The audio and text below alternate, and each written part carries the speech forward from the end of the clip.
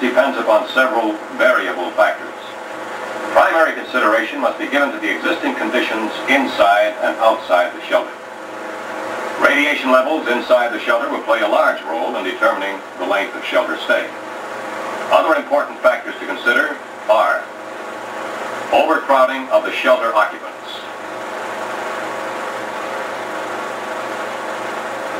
availability of adequate food and water for the shelter occupants,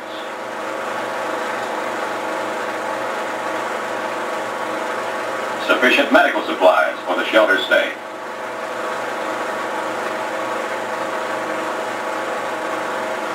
presence of illness and disease,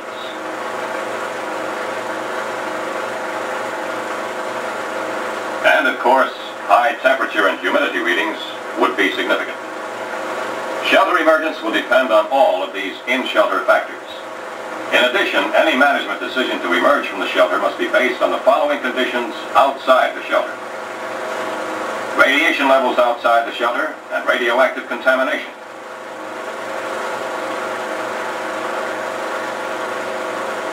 availability of safe food and water,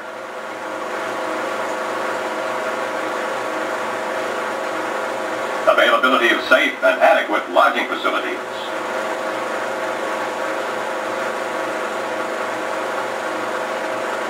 availability of general utilities. All of these outside conditions, coupled with those inside the shelter, will determine how soon the shelter occupants may leave the shelter. When radiation levels are low enough, monitoring teams can be sent from the shelter to the outside to gather radiation data. When radiation levels will permit it, special mission teams can go outside the shelter to replenish food, water, medical supplies, and other items which will make the shelter stay more comfortable. The success of these special missions will depend on adequate planning. Pete, how'd you like to change the scenery? Can't say is that mine. What's up? Well, from all reports, it looks like it's safe to take a trip down the outside corridor. I discussed this with the control center. The RaDef officer says you're not to exceed 5 Roentgens. How far do you want us to go? I want you and Jimmy to go down that hall to the first left turn, and then as far as the elevator. And I mean just that. As far as the elevator, and no farther. Whatever you say. But there's a Jim Dandy cafeteria right upstairs with loads of goodies. Sardines, soup, canned As far as the elevator, understand? Understand. Oh, is that it? That's it. You and Jimmy shove off as soon as you're ready. Right. Come on, Jim. We got a big hike ahead of us. This is the first stage of emergence. Just down the hall, turn left, as far as the elevator. It may not seem like much, but it is a big step. If the RaDef monitoring team's first probe into the area outside the shelter shows that the radiation level is low enough, the manager may deem it advisable to send out a party to secure needed supplies. Nice low readings all the way, right up to the elevator. Good, good. I talked to control center this afternoon. I got permission to get some supplies from the cafeteria. Well, that's good news. Little diet change would be pretty welcome. When do we go? Well, first of all, you know. And neither do you, Jim. But Pete and I know the layout of the cafeteria. We should. We've been eating there for about 2 years. Well, I know, but you had some extra exposure last night. And I want to rotate as often as I can. Harry, you're going to be leader tomorrow. I want you to get 5 volunteers. Jimmy and Pete, you can brief them on the location of the supplies. Oh, yes, Pete, I need a monitor. Chick farm. Good. Now, Harry, I want you to tell everybody to keep an accurate list of everything they get. Susie, where's that? It's right here. Miss Lambert took Pat Wilson off the list. He was running a temperature this morning at sick call. Nothing serious, but he felt a little bruising. Oh, I see. I didn't know that. She's right, of course. This is just a list of my suggestions, Harry. Chick Farmer's asleep. You can brief him in the morning. Oh, we'll check with Chick first, make it squared up. Right, Jim? Right. Now, Harry, I know getting the groceries is very important. But if you find that the levels are higher than we anticipate, I want you to come back, and fast. Okay. Listen, as long as Wilson is under the weather, do you mind if I take Phil Keating? I think you'll do him a lot of good. It's fine with me. It's your party. I got you set to go at 10:30. That'll get you back here in time so we can monitor the supplies and have a new menu ready for lunchtime. Okay, I guess that's it. Has anybody got anything to ask? I do. No, go ahead, Susie. Well, I know it's no news that it's pretty warm in here, and a lot of people have been getting headaches. Nothing drastic, but the aspirin supply is getting a little low. Well, I'm afraid there's nothing we can do about that right now, Susie. There is a drugstore here in the area, and that's going to be one of my first missions on the outside, but not quite yet. Know anything else? Okay, that's it. Let's get some sleep.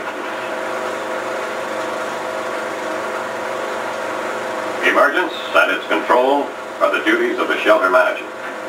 As radiation decreases, each trip can become longer and farther afield, but it must be a gradual process.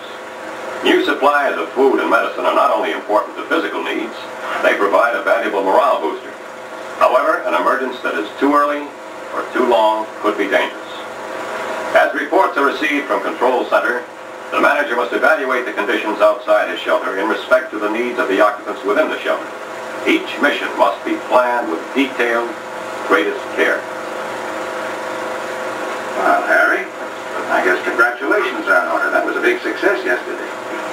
Susie, did you see those kids stare into those sardines? I did pretty well myself. Now, you say the levels were low. Yeah, even better than we expected. It would have been okay for almost twice the time. Well, I'd rather err on the safe side. Well, now, tomorrow's going to be the big day. Susie, you're the medical supplies that you were needing. I've gotten okay to send a mission out to that drugstore on Pine Street. Now, Harry, you'll be the leader. Well, Pete, I'll need another monitor. How about you, Jim? Fine. Good. Our control center says that your mission total is 10 rents. I just have to go at 9:30. Fine. Who else is going? Well, that's up to you. But any volunteers that you get, be sure that they're people who haven't been outside. I want to rotate as much as possible. Exposure? Well, that is important, but I want to give everybody a turn at getting outside. We'll be sure that you give Susie a list of those you picked. Will do. What about our route? Anything special? Oh, yes, one thing. Now, here we are, and up here's the drugstore. Now, the obvious way to go would be 3rd Street, then up here through Pine to the drugstore. But the control center advises me that this area in here is hotter than the rest of the vicinity. So what we do is cut from here, Princess, cross Blake, then down Pine Street to the side entrance of the drugstore.